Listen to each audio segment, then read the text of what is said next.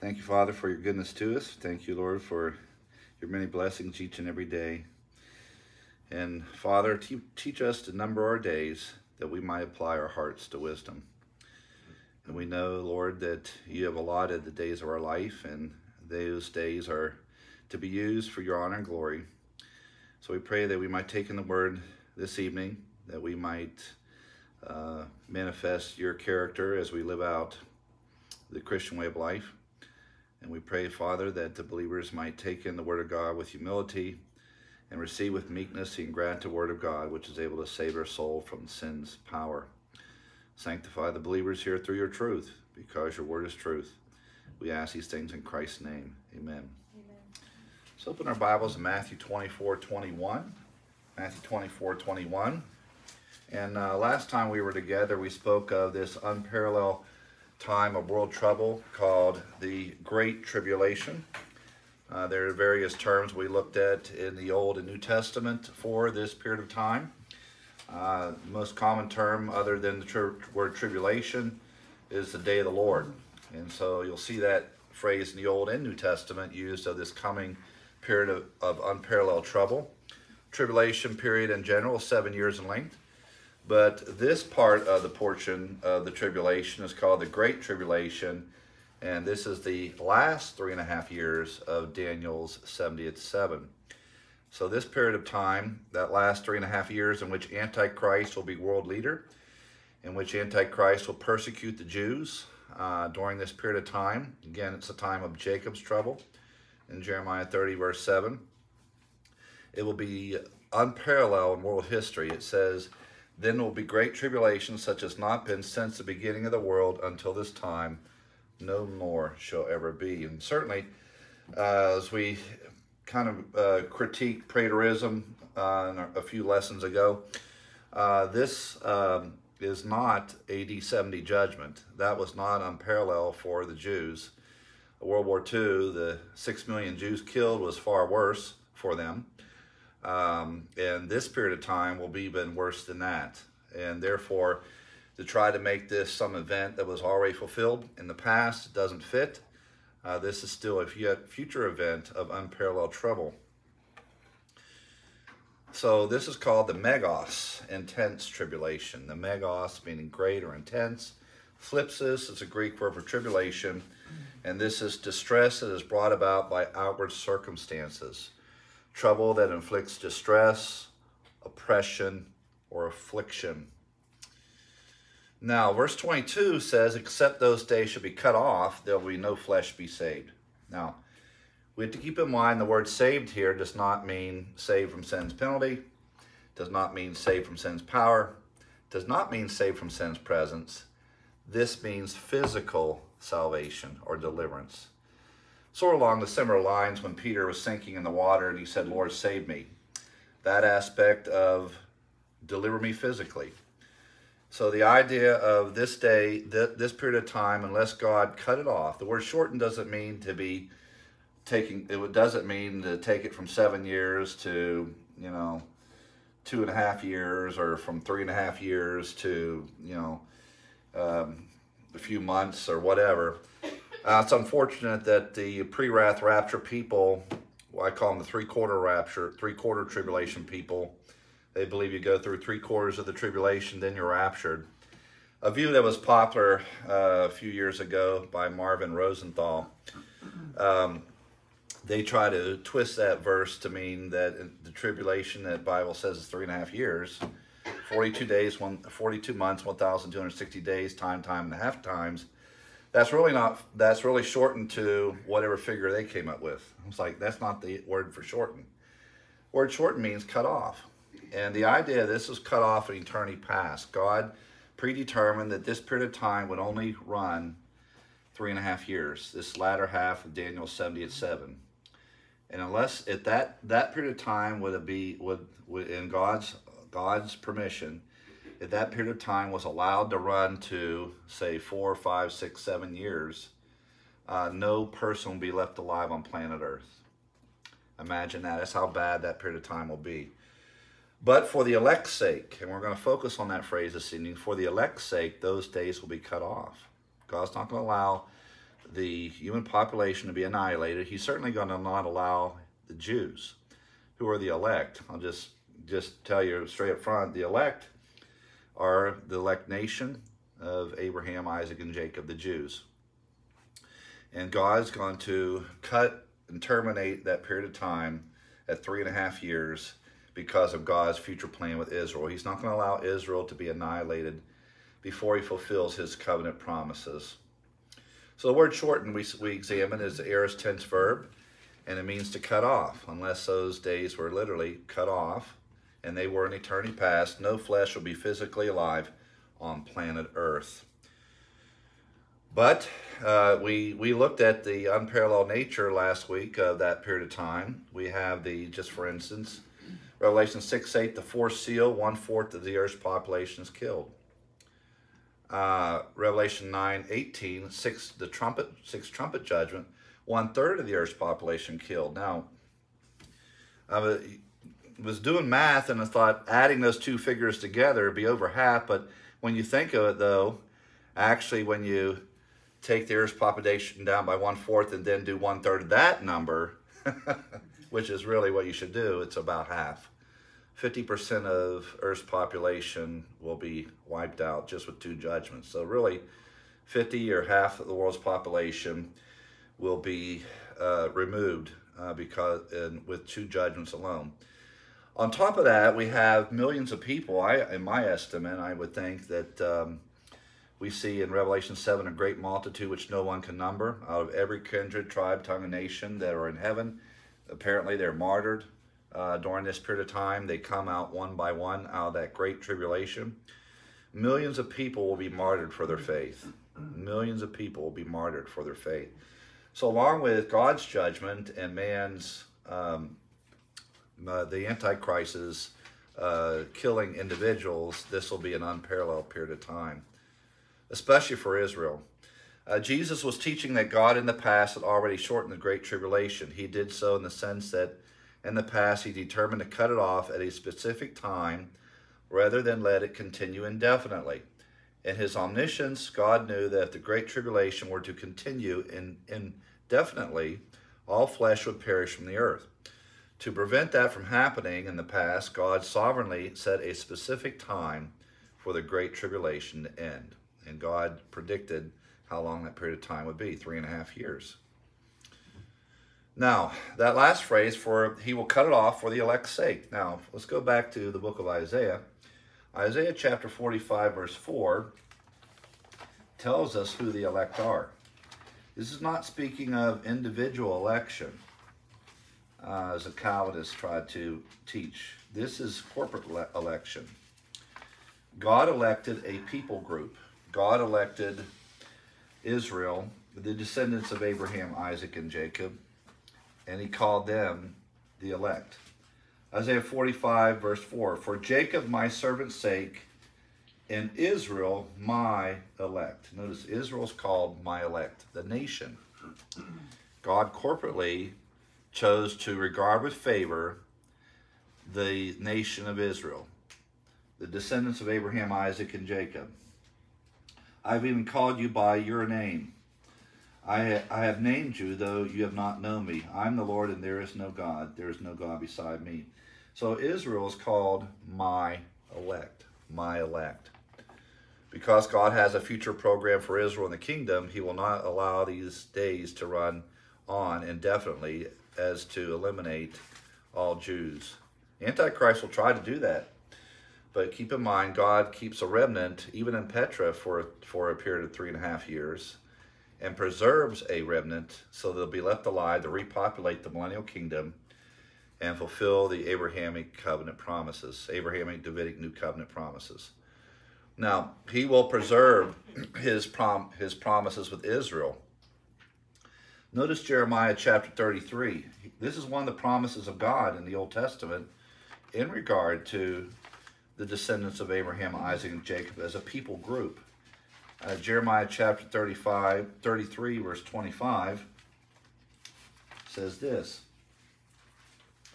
Thus saith the Lord, if my covenant is not with day and night, remember the original creation covenant, and with day and night. And then after the flood, by the way, as long as the earth remains, there'll be seed time and harvest, summer and winter. If my covenant is not with the day and night, and if I'm not appointed the ordinance of the heaven and earth, then I will cast away the descendants of Jacob and David my servant, so that I will not take any of his descendants to be rulers over the descendants of Abraham, Isaac, and Jacob. For I will cause their captivity to return and will have mercy on them. Israel will continue. The chosen people of God will continue to exist. It's amazing that we have a state of Israel after 2,000 years. There's no other nation, now keep in mind, there's no other nation that has drifted off the pages of history, so to speak, prominence, and have come back after 2,000 years with their homeland, as we do with the Jews.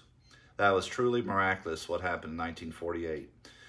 And God did that because he's faithful to his promises. And so it's significant. In order to have a temple, you have to have a land and you have to have a people group. And that's what we have today. And we have the stage being set for the fulfillment of events that will unfold after the rapture of the church. But God will preserve his remnant, and therefore God cuts off those days. Now let's take a look at a passage in 1 Corinthians 10:32. 1 Corinthians chapter 10, verse 32. And Paul here is talking in the context about,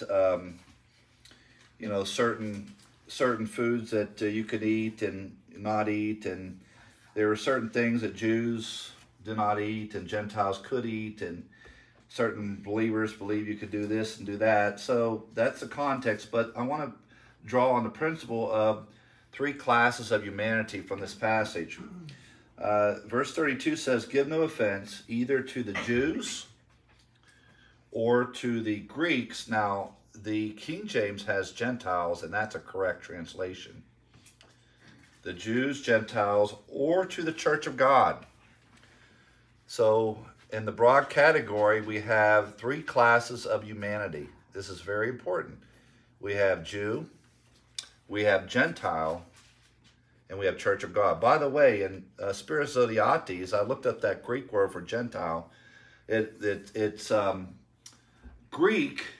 It's a word for someone who's Greek, but it's used theologically. As Zodiates says, it's used theologically to contrast Gentiles with Jews. So that was an accurate translation in the King James when it said Gentile. That is a correct translation. So there are three classes of humanity: Jew, Gentile, and church of God. Let's define each one. A Jew is a physical descendant of Abraham, Isaac, and Jacob. They're born that way, okay? A Gentile is someone who is not a physical descendant of Abraham, Isaac, and Jacob.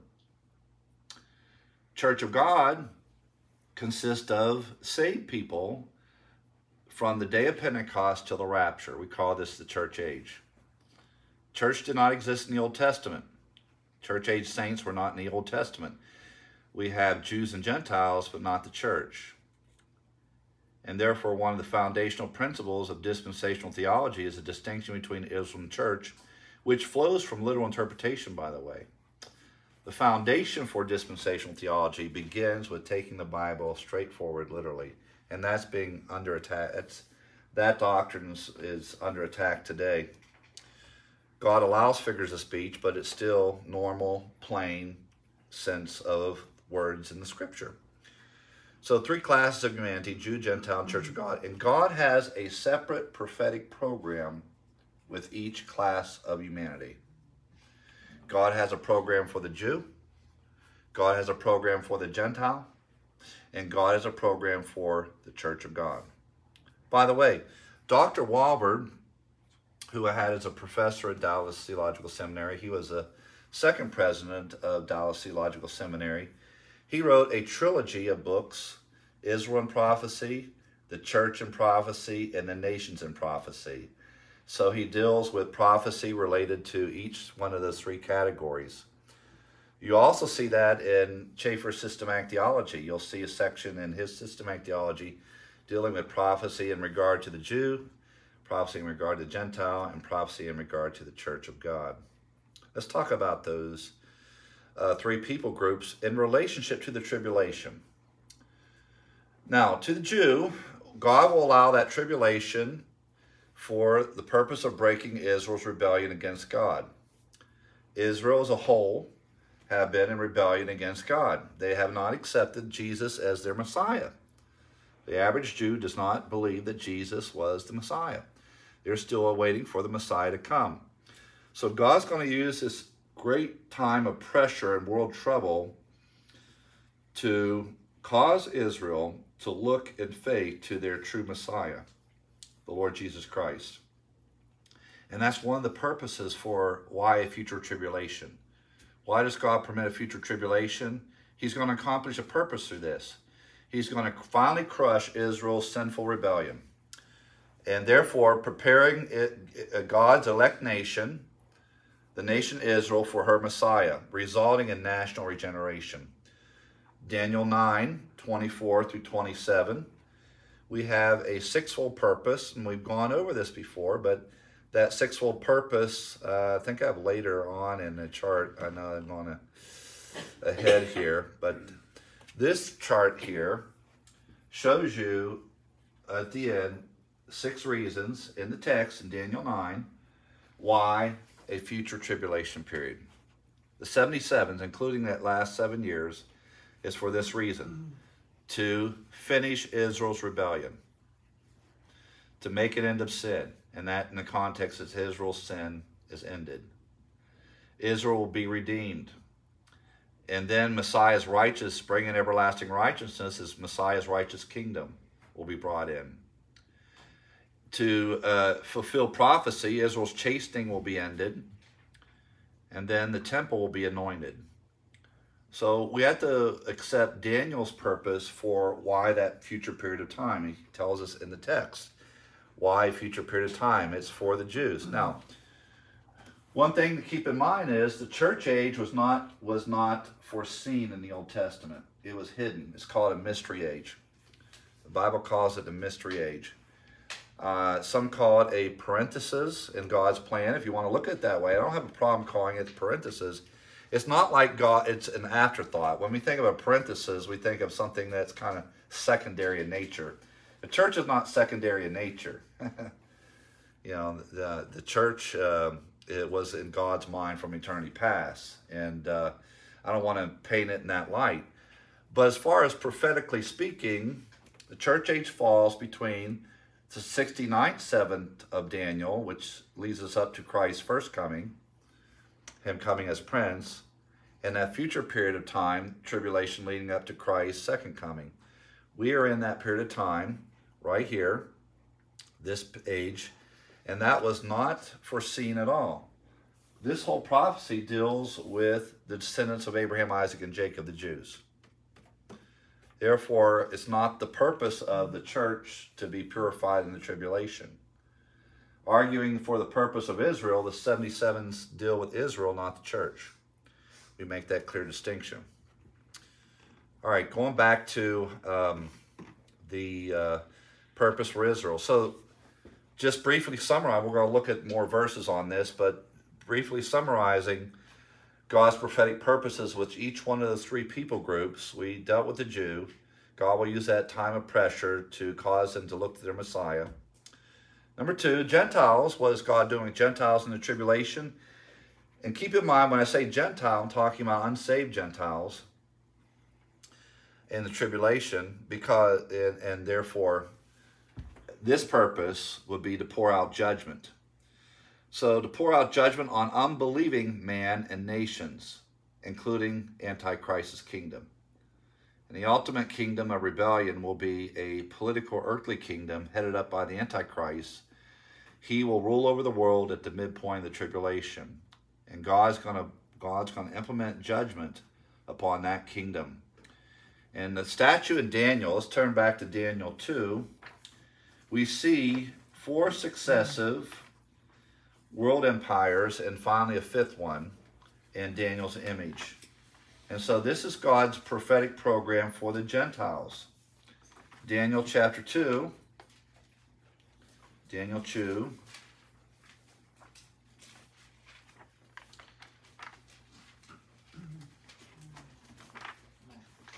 Verse 32. Daniel 2:32.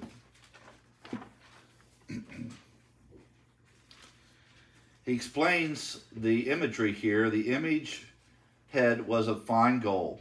So let's just put, I'll go put up the image here. And again, I have this in a further chart here, right here.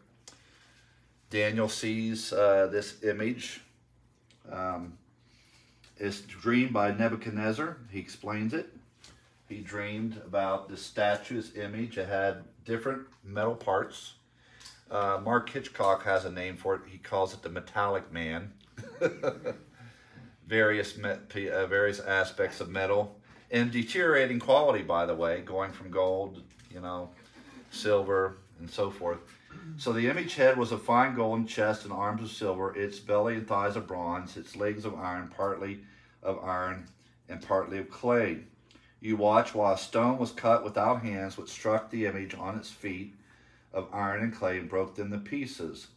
Then the iron, the clay, the bronze, the silver, the gold were crushed together, became like chaff from the summer threshing floor. The wind carried them away so that no trace of them was found. This stone obliterated the image, just ground it to powder. And the wind, you could get the imagery, just blew it away. And the stone that struck the image then became a great mountain. It grew and filled what? Filled the whole earth. Not heaven, the earth. Now, when you get to the explanation of it at the end of the chapter, he interprets the imagery. Notice here, verse 37, You, O king, are a king of kings, for the God of heaven has given you a kingdom, power, strength, and glory, who wherever the children of men dwell, and the beasts of the field, and the birds of heaven, he hath given them into your hand. He has made you ruler over them all. You are this head of gold. So Nebuchadnezzar and the Babylonian kingdom, the imagery pictures Babylon.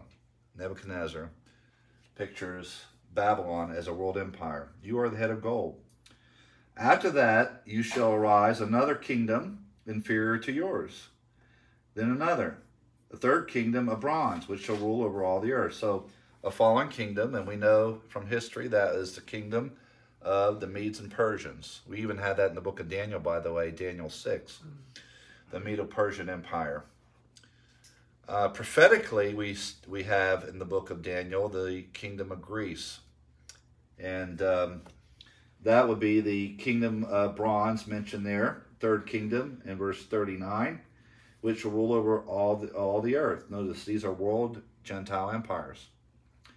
A fourth kingdom we know as the Roman Empire.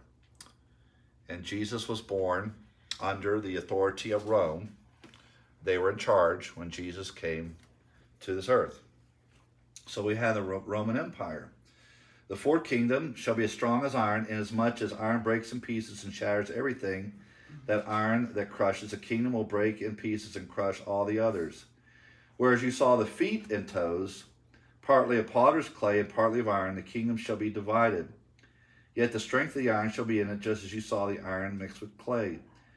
And then finally we have the toes of the feet.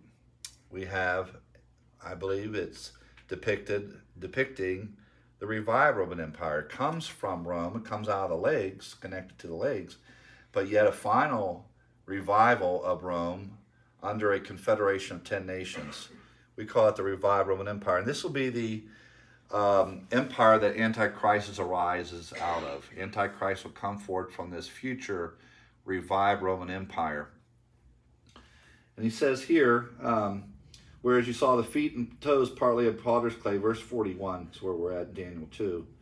Partly of iron, the kingdom shall be divided, yet the strength of the iron shall be in it, just as you saw the iron mixed with ceramic clay. As the toes of the feet were partly of iron, partly of clay, so the kingdom shall be partly strong and partly fragile. You saw the iron mixed with ceramic clay. They will mingle with the seed of men, but they will not adhere to one another, just as the iron does not mix with clay. And in the days of these kings, the God of heaven will set up a kingdom which shall never be destroyed.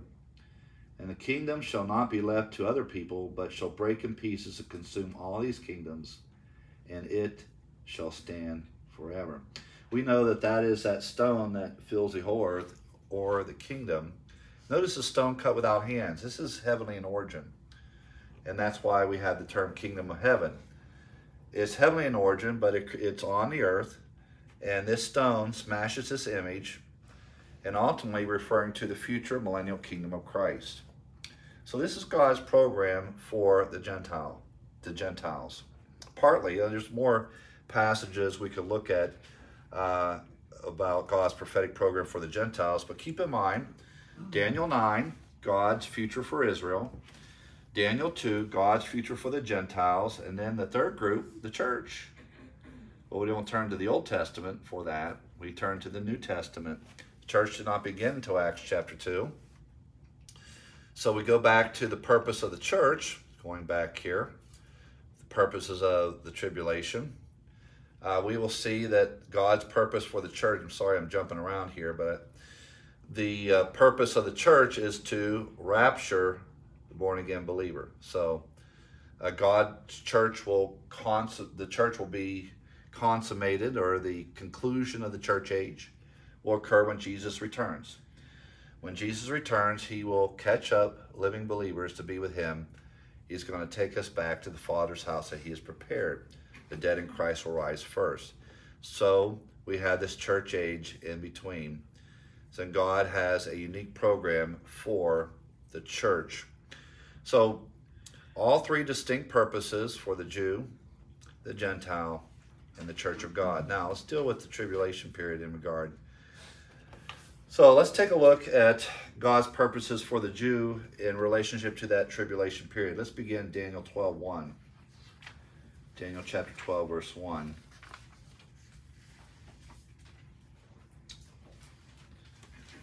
And here we have that same unparalleled period of time mentioned as in the words of Jesus in Matthew 24. At that time Michael shall stand up, the great prince who stands watch over the sons of your people. And there shall be a time of trouble such as never since there was a nation, even to that time. And at that time your people shall be delivered. Notice that. Now, what's interesting, he describes that same period of time, that unparalleled period of time, as a great tribulation, but we have a deliverance of Daniel's people. We don't have God through with the Jews at this point. See, preterism would say that, well, the tribulation period occurred in AD 70, and that was God's judgment on Israel for rejecting the Messiah, and God's done with them, and he's replaced Israel with the church. And they call us spiritual Israel. That term, there's nowhere in the Bible that says the church is spiritual Israel. We're not called spirit. We're not Israel. But here, this passage indicates God's going to use that period of time to deliver his people, not to annihilate his people, but to deliver them. And then he explains that. He explains that further down in chapter 12. Verse 5, then I, Daniel, looked, and there stood two others, one on this riverbank, and the other on that riverbank. And there's a man clothed in linen, who was above the waters of the river. Probably an angel here, Daniel sees. And the question is, how long shall be the fulfillment of these wonders? How long will this period of time last? And then he said, I heard the man in the linen who was above the waters of the river, when he held up his right hand and his left hand to heaven, swore by him who lives forever that it shall be for a time, times, and half a time. Now, how long is that? The time is one. Simple math. This is addition. Times plus 2. Half a time is a half. So that's 3.5 years. That's 3.5 years. And during that 3.5 years, God will do what? Here it is. Look at the last part of verse 7, Daniel 12. When the power of the holy people, Daniel's people, the Jews, has been completely shattered, meaning their stubborn rebellion has been broken, all these things shall be complete or finished. So, this is the part of the definition of Israel in relationship to the tribulation. He will break Israel's stubborn rebellion. That's clear in that passage in Daniel chapter 12. He will break Israel's stubborn rebellion. He'll use an unparalleled period of time to do that. All right? Okay, let's take a look at Jeremiah chapter 30, verse 7. Jeremiah 30, verse 7. And Jeremiah, as we saw last week, calls this period of time the time of Jacob's trouble. Alas, for that day is great, so that it's none like it. And I said before, there's only one unparalleled time in world history. There can't be two. Otherwise, it'd be unparalleled, right? It's the very nature of something being unparalleled. It doesn't occur again. It's unprecedented. This period of time is the same period of time that Daniel describes in Daniel 12 and Jesus describes in Matthew 24. Same period of time. And this is a time of Jacob's trouble, not the church's trouble. Now, will God, during that period of time, annihilate the Jew? Will he annihilate his chosen people? No. He will save them once again. Notice this. He shall be saved out of it. He's going to be delivered. There's going to be a remnant that will rise out of that 3.5-year period. And notice verse 9. And this is the kingdom. He's going to take them out of that tribulation period, the believing remnant who places their faith in Jesus as Messiah. And then verse 9 says, they shall serve the Lord their God and David their king, whom I will raise up for them. Notice that. So the Davidic covenant promises will be fulfilled. And they're going to serve the Lord Jesus Christ in the coming kingdom. So this language is clear. As they go through that unprecedented period of trouble, God uses that to bring out a remnant who will place their faith in the Messiah. Chapter 30, verse 22. 30, verse 22, further down. He says, you shall be my people, and I will be your God. Notice that. People whom Jeremiah is writing. He's not writing to the church. You're going to be my people. We're going to have a restored relationship once this occurs. And notice here, the fierce anger of the Lord will not return until he has done it. Verse 24. Until he has performed the intents of his heart. In the latter days you will consider it. Notice, this is in the latter days. It wasn't fulfilled in Jeremiah's time. This is prophetic. It's future. Now, we won't read the passage in Deuteronomy 4:30, but that is the first mention of an unparalleled period of time, or a period of trouble at least, using that word tribulation, for the nation of Israel. Micah chapter 3. Let's look at Micah. Micah.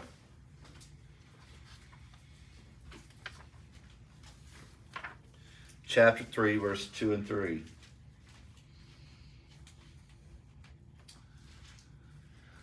Okay, I think I have, maybe that's Malachi. Let's try it. I think that's Malachi. Yeah, that's Malachi. Malachi, Micah. Let's try Malachi. Yeah, Malachi chapter 3, verse 2 and 3. But who can endure the day of his coming? This is Christ's second coming. Who can stand when he appears? He is like a refiner's fire and like launderer's soap.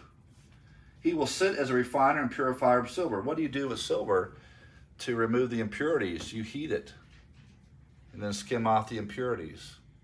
All that heat has a goal and purpose to remove the impurities from the silver.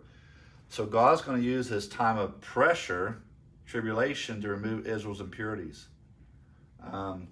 He's going to refine them like a refiner's fire, a refiner who smelts metal, and like a launderer's soap, cleansing them. He will purify the sons of Levi and purge them as gold and silver, that they may offer to the Lord an offering of righteousness. So he's going to use that period of time to purify the Jews. And then verse 6 and 7, he does this because he does not change. God's promises continue because his nature is unchangeable. For I, the Lord, I do not change. Therefore you are not consumed, O sons of Jacob. Think about that. I haven't forgotten my promises, God says, to Abraham, Isaac, and Jacob. That land belongs to them. And in spite of the rebellion, I'll discipline them. I'm going to bring them through a period of trouble, but I'm going to remember my promises to them because my nature does not change. You can put a stake in that as far as this is, mark that. This is God's promises based on his character and essence to Israel. It's wonderful. Zechariah chapter 13, 8 and 9. Zechariah 13, 8 and 9. Let's go back to verse 7. This is interesting prophetically because we have two comings of Christ in this passage. We had the first coming of Christ where the shepherd was smitten. Look at this, verse 7. Awake, O sword, against my shepherd, against the man who is my companion. Said the Lord, strike the shepherd and the sheep will be scattered. Christ was stricken. Remember, his disciples scattered. He was Israel's shepherd. He was rejected in his first coming. So God's going to use a period of time called the Tribulation to bring Israel back to their Messiah. It shall come to pass in that land, saith the Lord, that 2/3 in it shall be cut off and die, but 1/3 shall be left in it. During that tribulation period, 2/3 of the Jews will be annihilated. 2/3 of the Jews will be annihilated during the tribulation. He's going to bring 1/3 of it through it, a remnant, a believing remnant. And then he will refine them as silver is refined. Same language we saw in the other minor prophet. He's going to refine them as silver is refined and test them as gold is tested. Again, using the heat of the tribulation to remove Israel's rebellion and impurities. They will call on my name and I will answer them. I will say, this is my people, and each one will say, the Lord is my God. They will, again, look in faith to their Messiah by the end of that period of time. Israel's rebellion against God will be ended. The nation will turn to their Messiah. And that's the purpose of this time. And that's why, going back to our passage in Matthew 23:39, God's going to cut it short for his elect sake, Israel. See? Because he has promises that he will fulfill with them, including a national regeneration. And notice in Romans chapter 11, does God promise a future for Israel in the New Testament? Obviously, yes. Some people say, well, that's just the Old Testament, and those promises were conditional, and Israel failed, and therefore God's done with them. And no. Paul argues in Romans 11, there's a future for Israel. In Romans 11, verse 25 to 27, for I do not desire, brethren, you should be ignorant of this mystery, lest you should be wise in your own opinion. This is not your opinion, but what God's word says. That blindness in part has happened to Israel. Right now there's a judgment of blindness, spiritual blindness upon the descendants of Abraham, Isaac, and Jacob as a whole. It's partial, it's not total. Until the fullness of the Gentiles have come in, meaning God's dealing now with the Gentiles, by and large. And then all Israel will be saved. Notice, and so all Israel will be saved, meaning national salvation. The deliverer will come out of Zion, that's the Lord Jesus Christ. Zion is Jerusalem. He will turn away ungodliness from Jacob. Notice the new covenant promises. Israel will be regenerated. This is a covenant with them, quoting Jeremiah, when I take away their sins. When I take away their sins. So there is a spiritual restoration of the Jews in the future by the end of the tribulation. And then there is a national restoration back to their land. And God's going to fulfill that. He'll use that tribulation for that very purpose. All right. God's purpose for Israel in the tribulation is to bring about the conversion of a multitude of Jews who will enter into the blessings of the kingdom and experience the fulfillment of all of Israel's covenants. Again, going back to Malachi, the last book of the Old Testament, chapter 4, verses 5 and 6. Malachi 4, verses 5 and 6. Behold, I will send you Elijah the prophet before the great and dreadful day of the Lord. Another mention of that period of time, especially at the end of that period of time. He will turn the hearts of the fathers to the children, hearts of the children to the father, lest I come and strike the earth with a curse. So God will fulfill all of Israel's covenants with them. This 77 will run its course, and the sixfold purpose of that period of time will be accomplished. Israel's rebellion will be ended. Now, second reason why a future tribulation. God's going to pour out judgment on unbelieving men and nations. Now, if you argue that, well, have we seen this in the past? The answer would be yes. It's called the global flood. If you take the book of Genesis literally, mankind became so wicked that God had to judge the whole human race, except for one family of 8, right? And Jesus made this comparison between the times of Noah's flood and the coming of the Son of Man. Let's take a look at Matthew 24.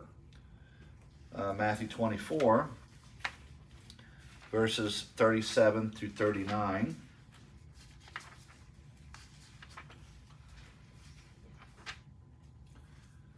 But as the days of Noah were, so also will be the coming of the Son of Man. That's the second coming. It's not the rapture. Coming of the Son of Man to establish his kingdom. As in the days before the flood, what were they doing before God sent universal rain and flood from the earth below, from the waters below and from the waters above? As the days before the flood, they were eating and drinking, marrying and giving in marriage until the day that Noah entered the ark. And notice there's two ways to look at this, verse 38. There's one way to say that, well, they were going about normal activities without any consideration of God's justice. Sometimes you can also say they were in enhanced rebellion, certainly against God during that time. We had the Nephilim invasion, certainly before the flood. We have a distortion of what biblical marriage was, perversion before the flood. You have certain sin trends in violence in the land as we study the book of Genesis, murder. And so these individuals were disregarding God's warning.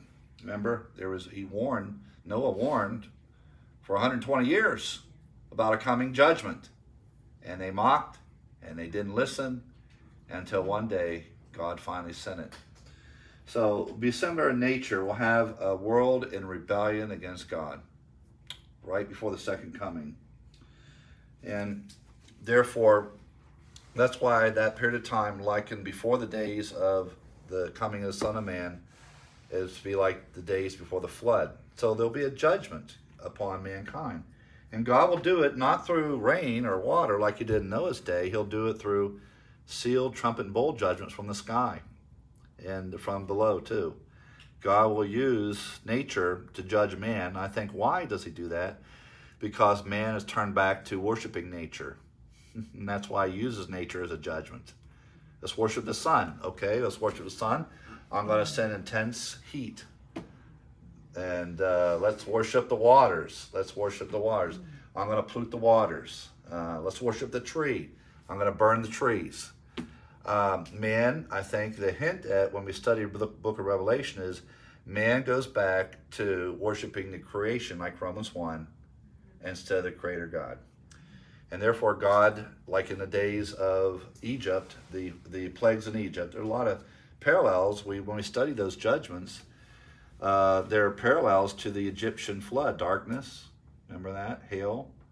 We have some of the same judgments in Egypt as we see in the future tribulation, because they had gods associated with each one of those things, Egypt. So it was a polemic against Egyptians' gods, the judgments that were sent in Egypt. Same with the tribulation period. God's gone to judge the objects of men's worship. The objects of men's worship. And Isaiah 26:21. Let's take a look at that. Isaiah 26. Several passages on this time of unparalleled judgment upon the ungodly. Isaiah 26, verse 21.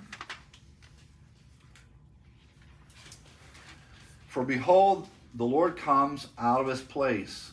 Now, let's go back one verse. I keep seeing looking at the verses in front of it, and I say, well, I can't ignore that one either. Look at verse 21. Come, my people, enter to your chambers and shut your doors behind you. Hide yourself, as it were, for a moment. Who's my people? The Jews.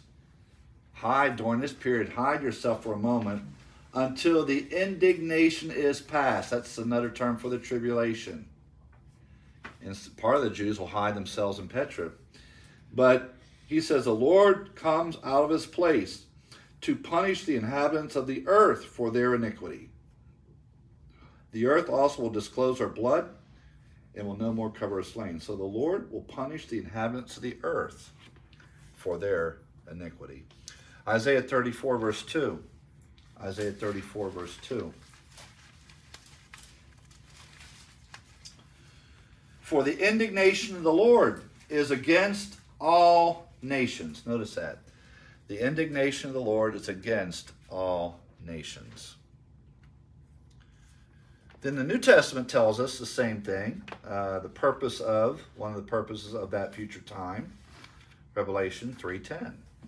Revelation chapter 3, verse 10. And this is the verse we examined before. We'll look at it again.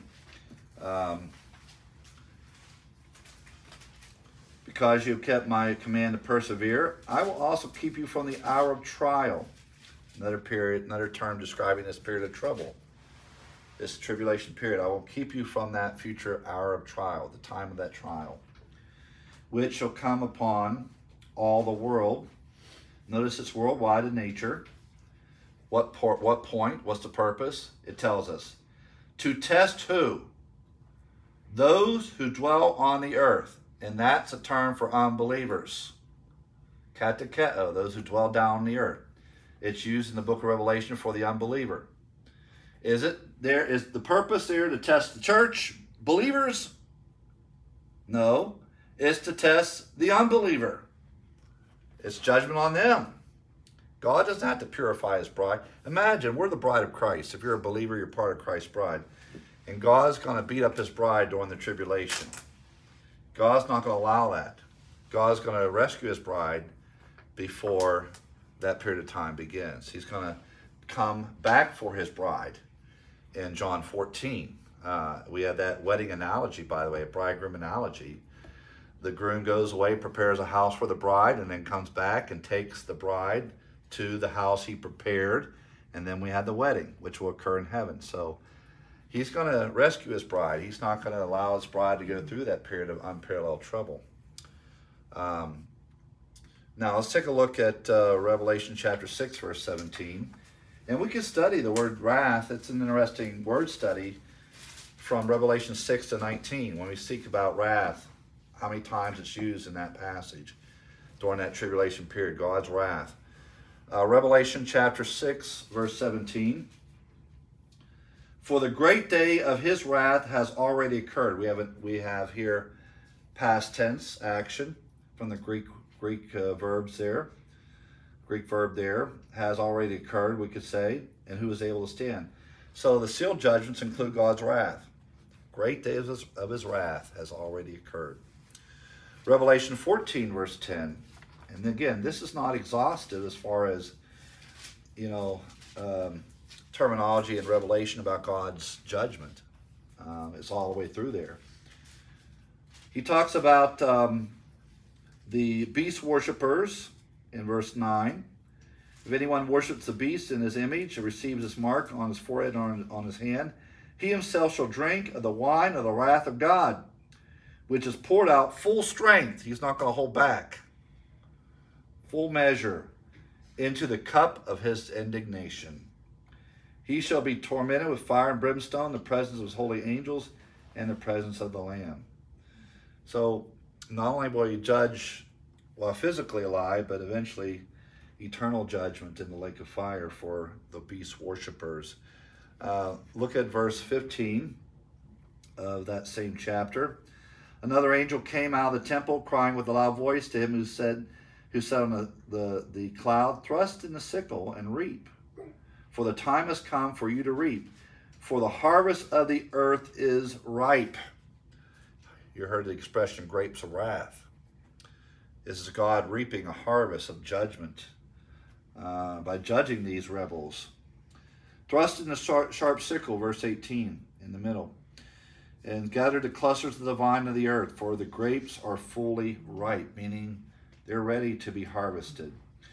God allows sin and iniquity to continue until it's full-blown worldwide rebellion. So we look at our time, we say, where are you, God? Why haven't you judged, those in leadership, maybe corrupt politicians or individuals? God's reserving his fullest wrath for that future period of time. Think about that. He's allowing it to build. We had the same principle in the Old Testament. The iniquity of the Amorites is not yet full. So God allows rebellion to build, and then he's going to pour out his wrath upon an unbelieving world. And that will not occur until he removes his bride first. He's going to take you out first.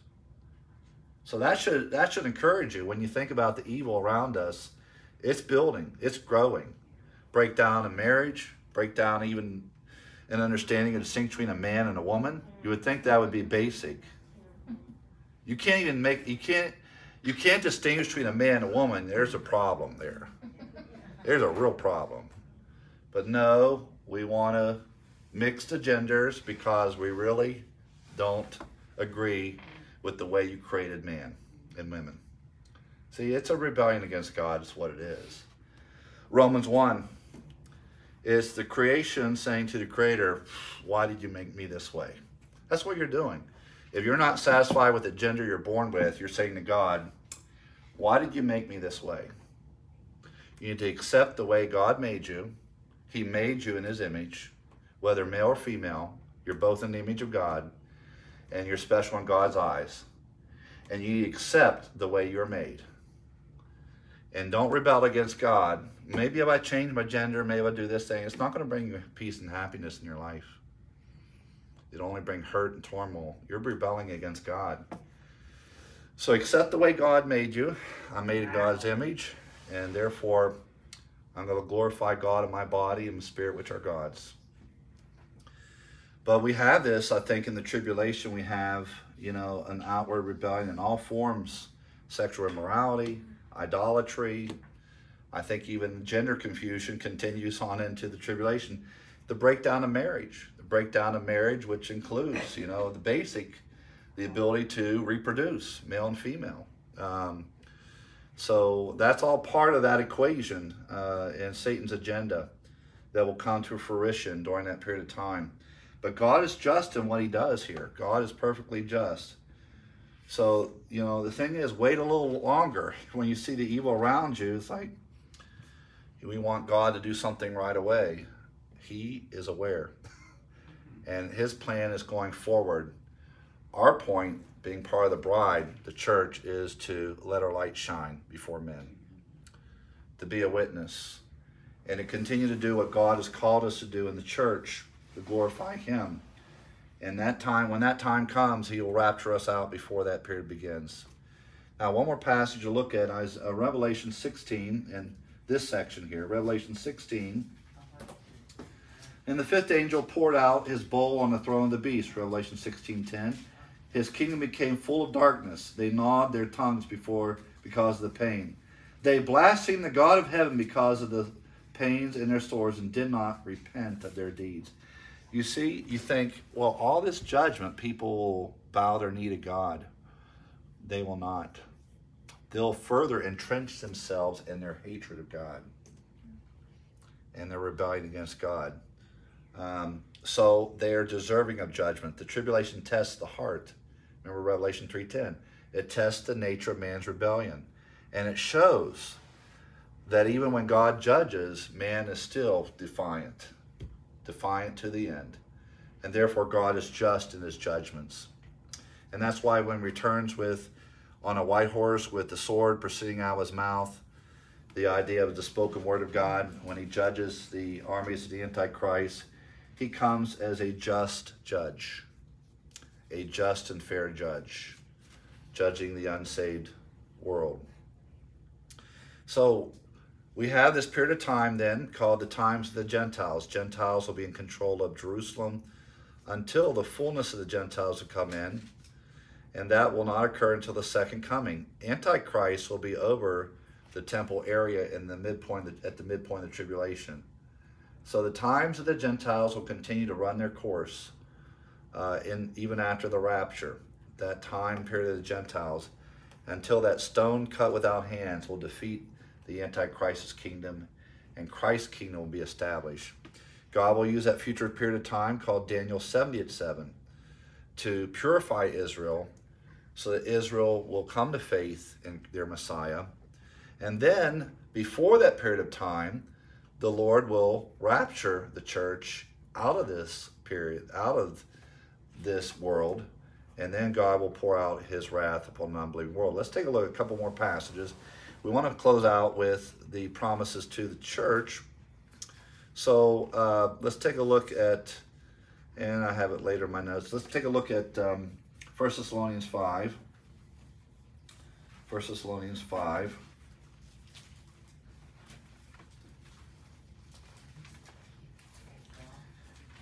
And let's take a look at verse 9. 1 Thessalonians 5:9.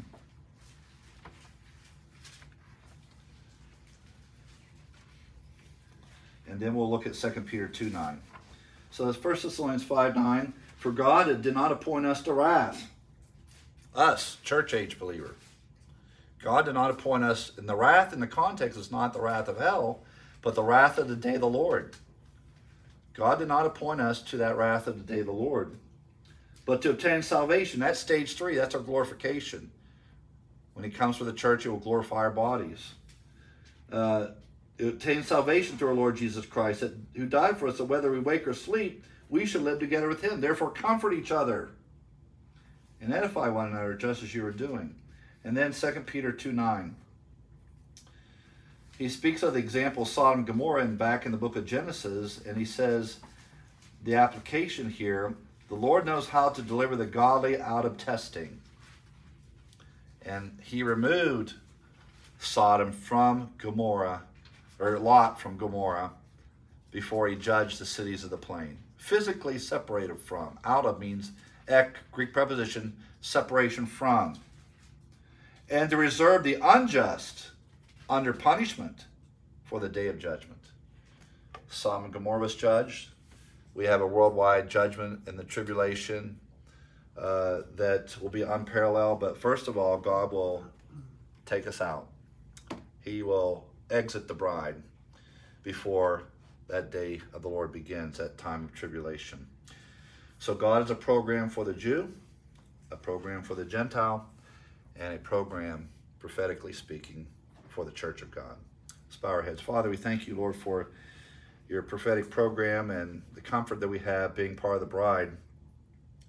As born-again believers in the Lord Jesus Christ, who will rescue us from that coming time of wrath. That even though, as we see the earth in our culture right now, our country progressively shaking their fist and rebelling against you, we know that they are ripe for judgment, and that's coming. First, though, you will remove us from this period of time and rescue us, and then they will receive the proper judgment that is deserving of them. But we know your heartbeat and your care for lost mankind. You're not willing that any should perish. We thank you for that. You want all individuals to have a change of mind and place their faith in the Lord Jesus Christ. And we pray, Father, that we might share that good news of faith alone in Christ alone, that gospel message to an unbelieving world, so that they will be taken out before this period of time begins. And we ask these things in Christ's name. Amen.